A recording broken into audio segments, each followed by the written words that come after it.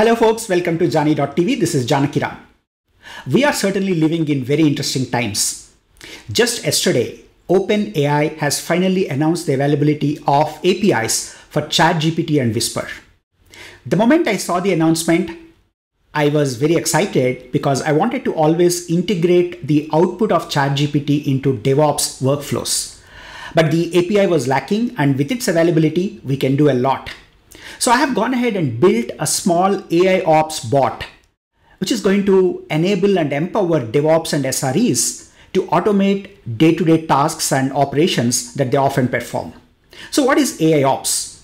AIOps is a mechanism where we infuse AI into operations, all the way from code generation to observability and performing proactive actions like scaling and so on.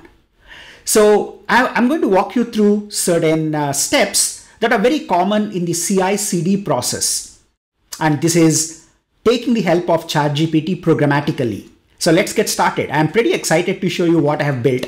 A quick disclaimer, this is a very early prototype and the output can be non-deterministic because of the way ChatGPT responds. So let me show you the code.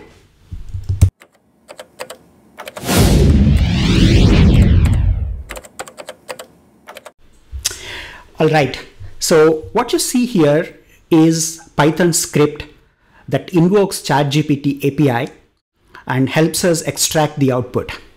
So we start by importing the appropriate modules. The most important one is OpenAI. And then of course I need a JSON because we're dealing with the JSON payload. So the core thing is this. So we prompt the user to enter the task like generating a Docker file, and then a file name where we're going to store the output. Now, every time a prompt is being made, we build the context. Now, remember the uniqueness of ChatGPT based on the ChatGPT Turbo 3 model is the ability to store context and to continue that whenever we interact. So it's very important for us to store the previous conversation as we go along. So as soon as we enter a specific task, I pass it on to something called build context, which is going to store the context, that is basically how we are interacting with ChatGPT, in a file on the disk. And the format looks something like this. Now, this is what is expected from the API. So you basically tell ChatGPT what it is. In my case, I'm saying you're an AIOps bot assisting with DevOps tasks. Then I play the role of a user and say, hey, I'm Jani. I want to automate DevOps. And then the assistant says, hello, Jani, I'm here to help you. So this is the initial context that we define. And from there, we build on. So once the context starts to build, what we do is to basically invoke ChatGPT. Now look at the model. This is GPT 3.5 Turbo, and this is not the completion endpoint based on the DaVinci. This is the brand new model that ChatGPT is based on. So we build the message and pass it on to the API, and we return the output, which is coming as a JSON payload. But the problem with ChatGPT is it comes with a lot of explanation before and after the actual artifact. It also explains what needs to be done, and we want to get rid of it. Fortunately, the code snippet or the configuration snippet is wrapped in a specific set of strings. So what I have done is I have written a small function that takes the output and strips everything apart from the actual artifact that we need, like the Docker file or the YAML file. So we extract the artifact that lives between these three triple quotes that are kind of wrapping the artifact. And once we get that, we go ahead and save the output into a disk file. So pretty straightforward. And again, a disclaimer, by no means this is production grade. This is a very, very early prototype to show you what can be done with ChatGPT when it comes to DevOps and AIOps. To make this simple, I have also saved some prompts, and these prompts will help us ask the right question to ChatGPT, because ChatGPT is highly non-deterministic. Every time you ask a question, it comes back with something very different. So we need to make sure we ask the right set of questions by embedding the right prompts. So I have saved them and I'm going to make this available to you to kind of replicate this environment. So let's get started. I'm going to switch to my terminal, and here I have a directory called artifacts, and I'm going to watch this as we start interacting with the AIOps bot. So now I'm going to launch my ops.py Python script, which is interacting with ChatGPT. This is the problem. Now I need to basically source OpenAI bin activate. All right. So now let me go to the AIOps and launch the ops.py. Okay. Now this is going to initially ask us for the directory where we are going to store the artifacts. And I already created a directory called artifacts. So I'm going to feed this. Now enter the task.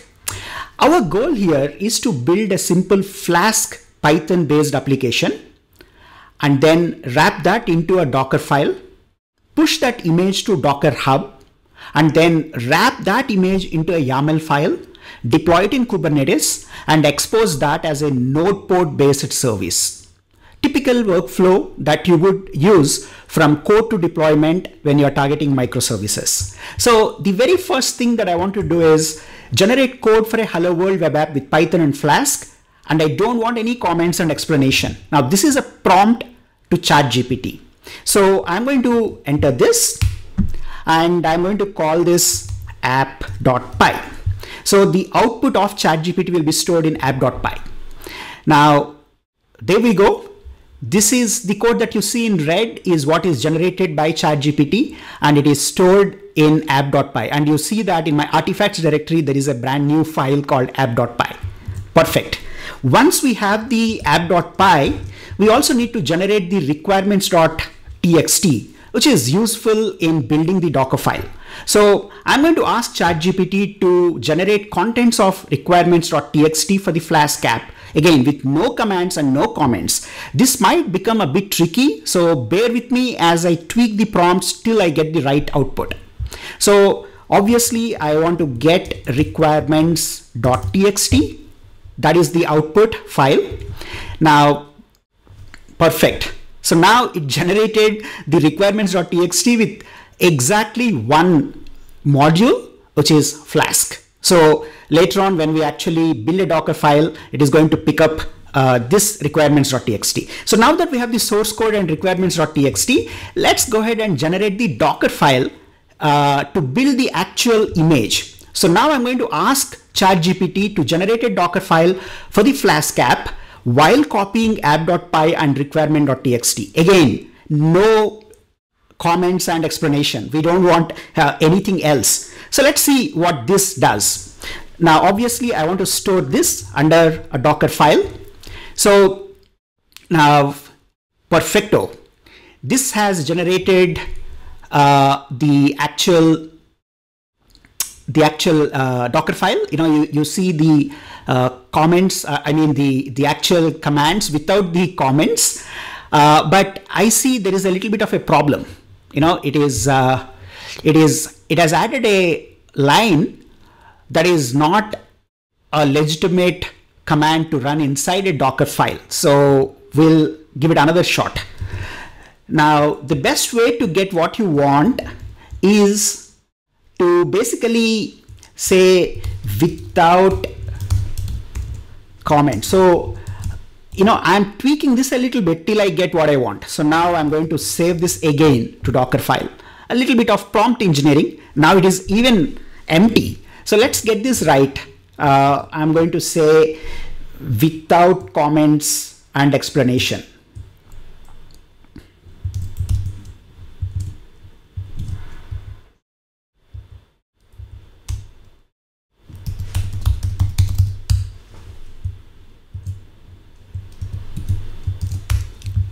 Okay, this is going to be Docker file. There we go. So now we got it right. So we have, everything that is needed. It is basically setting the work dir, it is copying the requirements.txt, it has created all the lines that are needed to build the Docker file. Perfect. Now I'm going to ask a slightly complex question to ChatGPT. Now give me the command to build the image with the tag Janakiram M/AIOps demo. That will push it to Docker Hub, and my username is Janakiram M. The repo is AIOps demo. And obviously I'm going to call this as build.sh. So now this is going to give us three commands written inside the shell script: Docker login, Docker build, and Docker push. Perfecto. So now we literally finish the CI part of the DevOps pipeline. Once that is done, I'm going to ask ChatGPT to create a Kubernetes deployment called AIOps demo for container image that we just built with port 5000 getting exposed without any commands. So let me run this, and we're going to save this into app deploy.yaml. Now this is going to, okay, now it is empty. Another shot, app deploy.yaml. Okay, bear with me as I try this. It is going to take a couple of attempts till we get it right.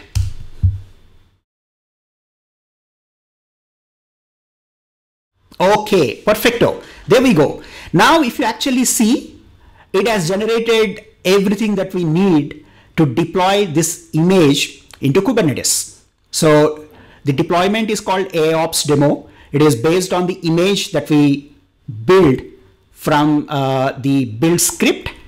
So now that we have the artifact for the deployment, I'm going to ask Kubernetes to generate a script to deploy this. Assuming I'm completely dumb, I don't even know what to do with this YAML file. So I'm going to ask ChatGPT on how do I deploy this app.deploy with no comments and explanation.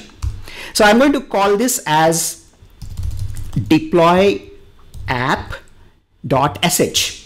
So it's going to generate a shell script, and that shell script has one and only one command, which is kubectl apply, a no-brainer. All right. Once we have the deployment done, we need to expose this as a service. So I'm going to ask the same thing to ChatGPT. Create a Kubernetes service YAML file to expose AIOps demo deployment.